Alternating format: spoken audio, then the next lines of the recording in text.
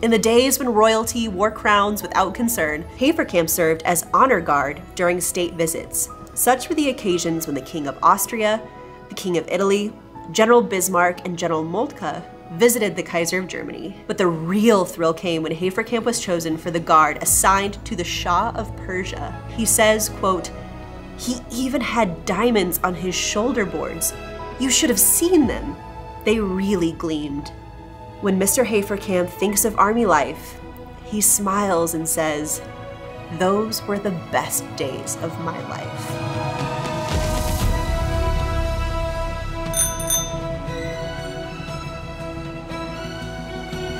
Hi guys, welcome back to our channel. If you're new here, my name's Ashton, and along with my husband Jonathan and our son Jack, we're the Black Forest family. A few months back, we shared our ancestry journey and took you along with us as we discovered the immigration story of our families and reconnected with lost relatives in Ostfriesland. And although maybe it kind of sounds a little silly, it was really one of those experiences where it just sort of makes your heart and your soul feel more connected, to have real memories and places to put with your family's origin story. And although we may now be 100 years removed from it, we're here because of the choices they made. Now, in that particular video, we were actually exploring the Schottler and the Altman side of our family trees.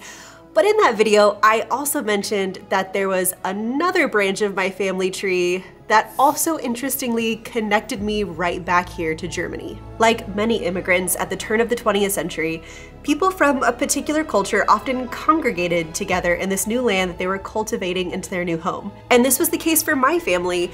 Much of my dad's side actually moved to a small farming community and actually helped to found this farming community called Hartsburg, Illinois. I mean, the name should kind of be a giveaway, but it was built by German immigrants in the 1800s. And today, my dad still farms in central Illinois, in large part because of this legacy. But there's one such founding member of that community whose life story is so much more than that of just a small rural farmer. In fact, before driving tractors across the American prairie, he was once a personal bodyguard to Kaiser Wilhelm II. Escorting foreign dignitaries such as the King of Italy, General Bismarck, and General Moltke to the Kaiser's personal chambers, and even living on the palace grounds in Potsdam. And I'm so excited to finally share his extraordinary story with you.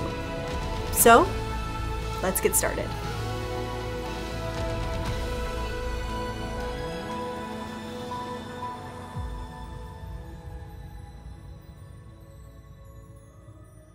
When I started researching about my great-great-grandfather, Henry, I honestly really didn't have a whole lot to work with. Most of it was just family stories that had been passed down about his life. Ever since I was little, I can always remember his portrait hanging in my grandparents' home. You see, my grandpa was a military guy who was also fiercely proud of our family heritage. He served as a commanding officer in the Second World War for the US Air Force. And if it wasn't for the fact that he was stationed in Warrington, England, and fell in love with a Kansas nurse who was taking care of one of his men, quite frankly, I wouldn't be here today. And you know, maybe some of that is like a weird genetic predisposition. Like I said, I always fondly remember this gigantic portrait of my great-great-grandfather hanging on my grandparents' wall in their home with this like really beautiful gilded frame. I remember being really little and my grandpa pointing at it and saying, "That's great-great-grandfather Henry. He was a bodyguard to a Kaiser." But I should mention, like a lot of family folklore, sometimes details get fuzzy or maybe even a little embellished. Like, for example, my grandpa always claimed that the Kaiser liked Prussian men because they were tall and stocky and intimidating. And quite frankly, I really didn't know how much of that was truth or fiction. Although interestingly enough, I actually did find a passport for my great-great-grandfather from the 1920s. And it turns out the guy was like 6'4.5", which is like just around 2 meters. Maybe there is some truth there. But the rest of the family stories about Henry are honestly vague. My grandpa told me that he came from a long line of farmers, but he really didn't have many opportunities in the small village where he was raised. Which village? He had no idea. You know, he did say though that my grandpa Henry taught him how to count and how to swear in German, which, by the way, my grandfather so lovingly bestowed onto me. It was so a funny little turn of events. The first words I ever actually learned how to say in German were colorful, to say the least. But here's the frustrating part. Beyond this picture of him, when I would go online and try to do research, all of the records for him began in the United States. I couldn't find any information about his life before his immigration sometime around 1893 or 1894, when he just shows up in New York City at the age of 27 or 28.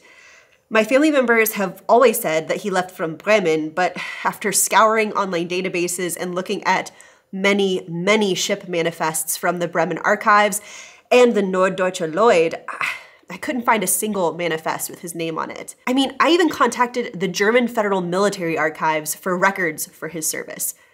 Nothing. I even searched German birth record databases and kept finding absolutely nothing. But you know, there was always kind of one detail about great-great-grandpa Henry that always kind of bothered me, especially now that I live here in Germany, because Henry is a very English name, and it's one that certainly would not have been very common, particularly for like the 1860s when he was born in Germany, or then parts of Prussia. I mean, but my family always vehemently said that his name was Henry. I mean, his American records all say Henry. His passport said Henry. His tombstone says Henry Haferkamp. Quick disclaimer, I completely fully recognize that in German, his name would have been pronounced Haferkamp. However, I'm trying to sort of reconcile the way that it was originally pronounced with the way that my own family in the United States pronounces their last name, which in American English is Haferkamp. Grazie.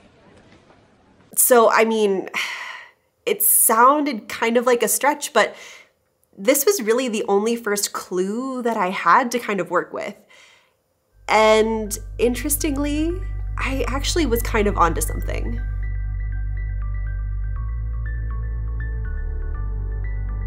After we posted our first video on Jonathan and I's German ancestry this past fall, I was contacted by my father's cousin, who gave me my first big break in finding out more about Henry's life: the copy of Henry's marriage certificate. According to his marriage documents, he was living in and around Mousie, New York, which is a small community outside of New York City near the New Jersey border. He was 28 years old and working as a farmer. Like many men at that time, his ticket to the US probably consumed most of the money he had to his name. And also, more than likely, the currency that he did have on him probably wasn't worth anything when he arrived. So many immigrants would live and work around their port of arrival and try to save up enough money until they could continue their journey inland. And here on this document was the best clue I had thus far about his previous life: his place of birth. And it's listed as Bad Bergen, Hanover, Germany. And his father, a man also named Henry Haferkamp, and his mother, Margaretha Maybach.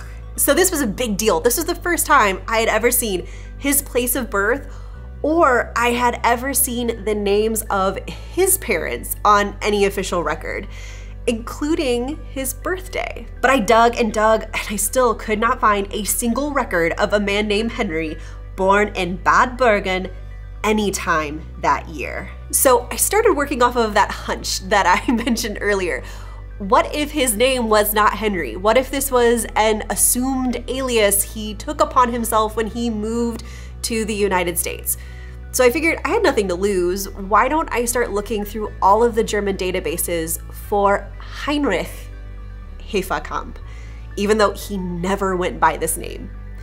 And it turns out my hunch was pretty much on the right track. Although I couldn't photocopy the document, I was able to source the Evangelische Church book from Königreich Hanover in 1866.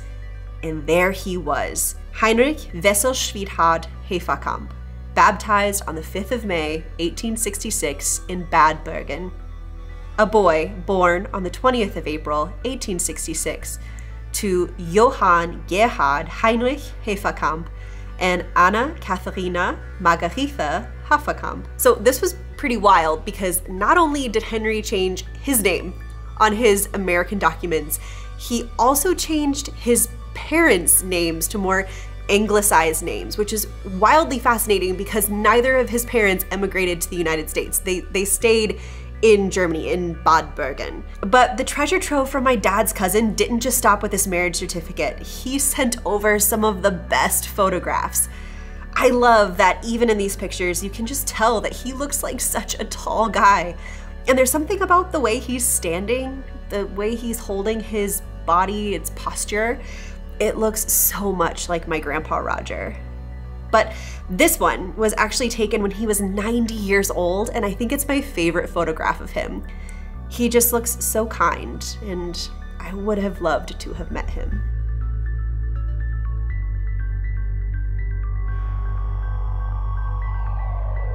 You know, while finding his marriage certificate was really, really cool, I still was just a little bit disappointed because I really wanted to learn more about his time in the military and his military service.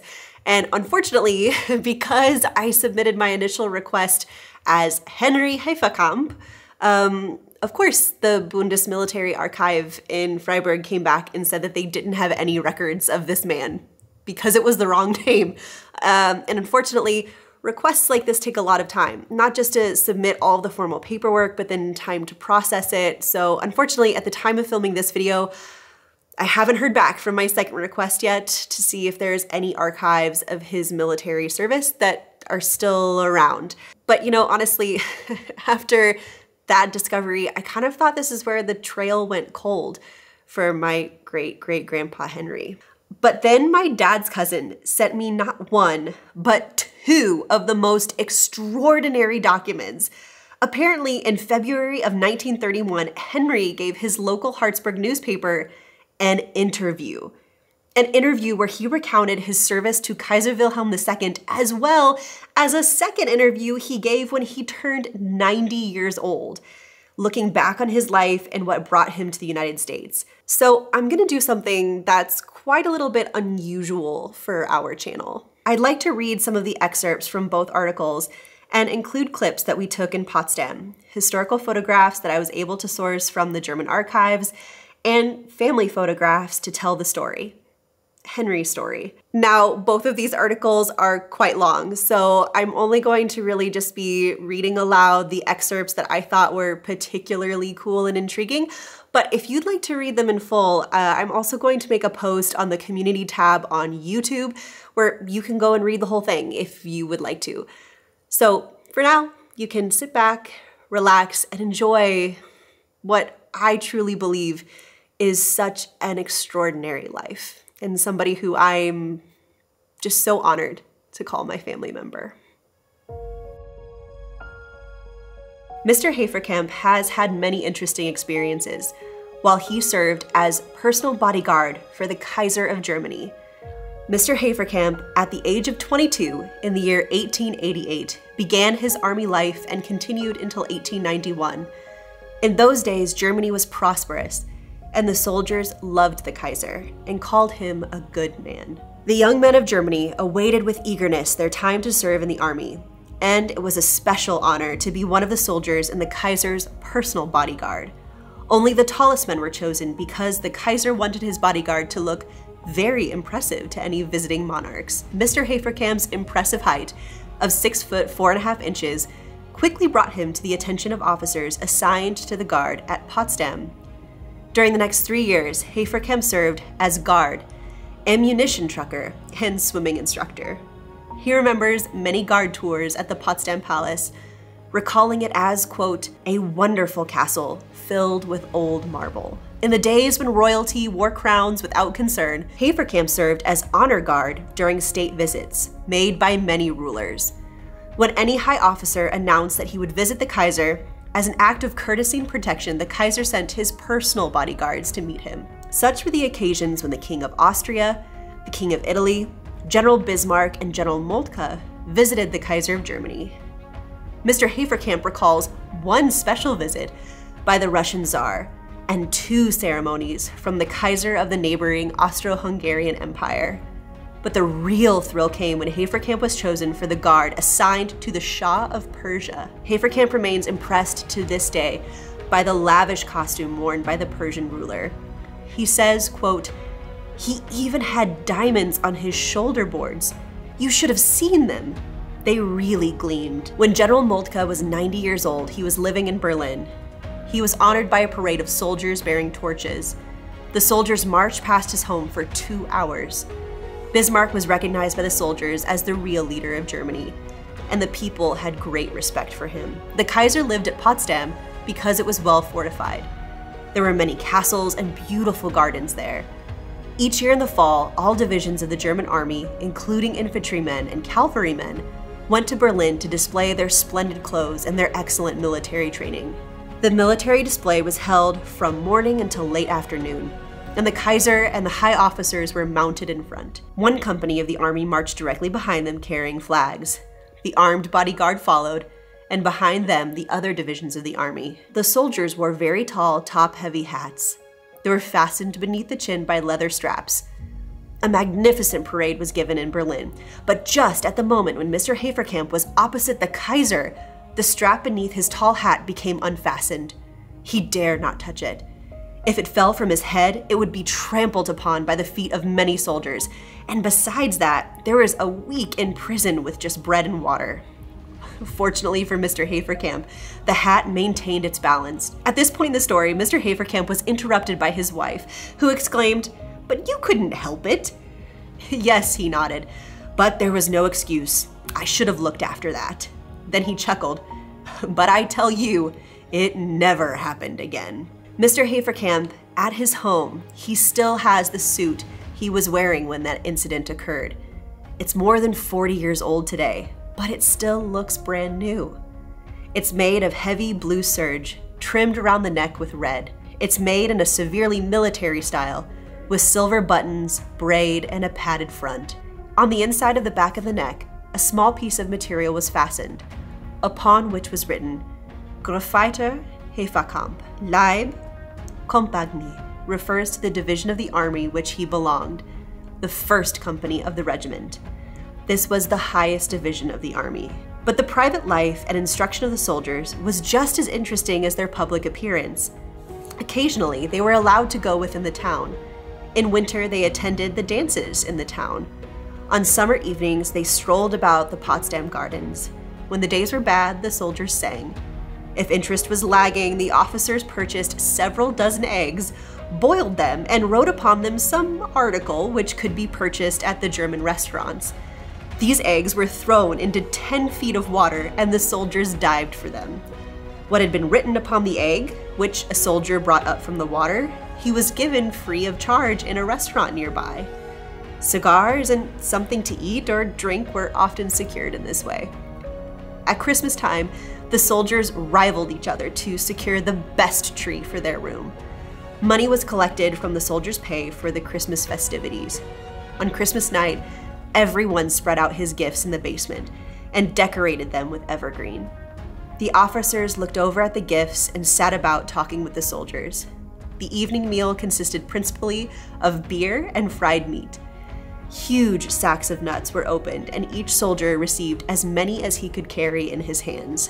If the soldiers desired more spending money, they secured a small boat into which they could float down a stream of water to pick water lilies. Forget-me-nots were also often plucked to use in bouquets, and they sold these bouquets for 10, 20, and 50 marks. But the soldiers also remembered to send one of their bouquets to the Kaiser's wife. They were sometimes 2 or 3 feet tall and would remain fresh for several weeks. After service as guard, Haferkamp attended the Wild West show of Buffalo Bill in Berlin. perhaps this show impressed him to seek his fortune in the New World. At any rate, when he returned to his home in Bad Bergen, Haferkamp signed over his inheritance rights and left to join his uncle on a New Jersey farm. When Mr. Haferkamp thinks of Army life, he smiles and says, "Those were the best days of my life." You know, I don't really know why this story makes me so emotional, but it's just so cool and such a treasure to hear this story in his words, in his voice. I mean, recounting his own life. I should also mention, I actually did email and ask the conservators while in Potsdam if they had any information about the barracks where the guards would have lived on the palace grounds, and they said they really didn't know. More likely than not, if the building still stands, which is a giant if, it would likely be part of Humboldt University today. But you know, even if I'm not able to actually go visit the room where he would have slept while he worked as a palace guard, it was such a treasure to be able to walk the beautiful, beautiful Potsdam gardens. And I feel so lucky that my family has these memories that they can pass on to future generations. And I feel really honored to be able to tell his story and share it with you guys. But you know, as always, if you have any special stories that you would like to share with me about your family history, if maybe you have some other resources that I might be able to use to kind of continue my ancestry journey and learn more about my family history that you can share, please let me know. Please let me know down in the comment section of this video. And yeah, I guess as always, if you enjoyed what you saw today, be sure to hit that thumbs up button. And for more content from the Black Forest family, hit that subscribe button. So, I will see you next Sunday. Tschüss!